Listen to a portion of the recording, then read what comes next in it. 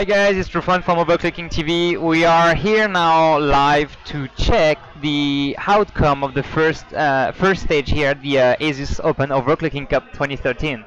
What happens here is 13 teams are competing today in different stages. There's 3 stages: stage 1, stage 2, and stage 3.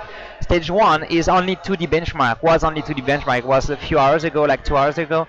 Was only SuperPi and CPU-Z. SuperPi was frequency limited, while CPU-Z was maximum frequency. Each of the benchmark, for each stage you have to run at least one benchmark. For this one there's 2 benchmarks to run, and only one benchmark will count on the overall point system you gain. So for every benchmark and scores you submit, either in CPU-Z or SuperPi, you get a ranking, and this ranking gives you points. Only one ranking, CPU-Z or SuperPi, give you the total points you have in the end. That's gonna be had to stage 2 and stage 3. We can come back to that later if you want. So here we are after 3 hours of benching on the CPU and the memory. All the guys managed to at least post something except one team. And here is the result. So in both benchmark, as I said, you can submit something and then get it back. Get back only the best scores, the best ranking will count in the final. So according to the end of that first stage, I'm not talking about what it is right now. I'm talking about what it is at the end of the first stage, like when the counter run out or run out. The results were Team Europe was first. Team Kazakhstan was leading until then, and at the very end, Perika and his teammate Extrematic, they post the best SuperPi score, so they got 35 points for that. Then Team Kazakhstan, that was in the lead pretty much all the round, got the second best score in SuperPi. They didn't have a good enough CPU-Z score to gain point. But they still had some decent amount of scores. If I find that back the information, not this one. They still had 31 points for that. Then followed by Team France that had the third best score in SuperPi. They gained 28 points. Then followed by Team Russia 1 with Smokes and 12. They got 25 points.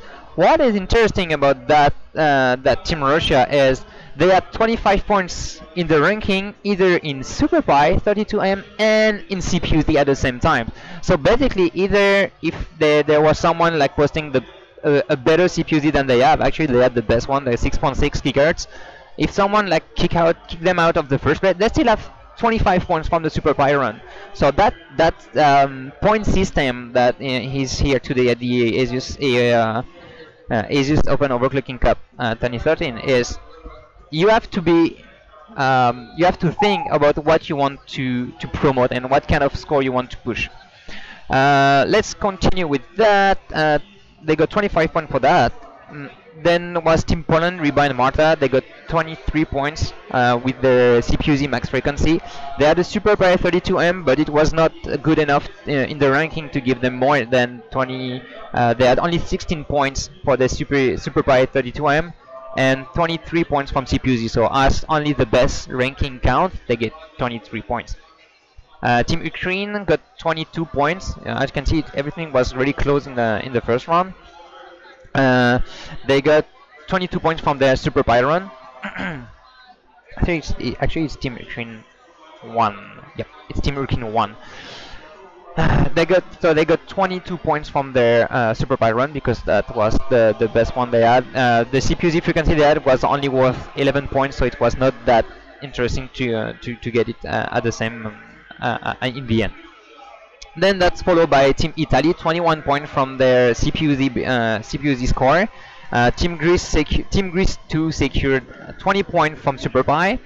As well as the second Team Greece 1 that won 18 points from SuperPi. So as you can see, like Team Greece was focusing on SuperPi, they didn't even try CPU-Z that much. In between the two Greece teams, there is Team Russia 2 with 19 points. And then we can have Team Poland 2 that got 17 points from their CPUD ranking, and Team Germany with Derbauer and Terrorist got 5 points from their Super Power Run. Actually, they got only 5 points, but actually it's not 5, 15 points. I made a mistake. Okay, it's 15 points. And that's the last result they had. That's last in the ranking, but that you still get point for it because the ranking is made in a way that everyone can get point, even if you are one of the last one. And one team didn't submit any scores for that 2D benchmark, 2D phase. That's Team Ukraine 2 that is actually in front of us. They didn't have the time, or they had some trouble with the main board. We saw them insulating again the main board like in the middle of the first round. One thing to note is AV is alone to do that. His teammate MTech couldn't make it. So actually that's also one of the reasons I think. The two facts for the first stage were Team Grease 2, Fire Killer, and Phil burned the CPU 3 minutes after the start of the competition. So that like 3 minutes, like go put LN2, 5 GHz, 1.5 volt, and then boom, gone. But they do quite well on their second CPU. They just have no backup anymore. And Team Poland 2, they were benching 2D benchmark, but they had the GPU pot mounted on the graphic cards. We have a few reasons for that. Mainly, they either don't want to change that to switch to the 3D, or they don't have any backup anymore because they already have it or lose it. The story will tell. Anyway, this is for the round one. We hope you guys keep watching the live streaming. We really like to do that. Don't let us know and check the other video and the live for the announcement in a few hours for stage 2 and stage 3 for the 3D for the 3 side. In the meantime, keep pushing it.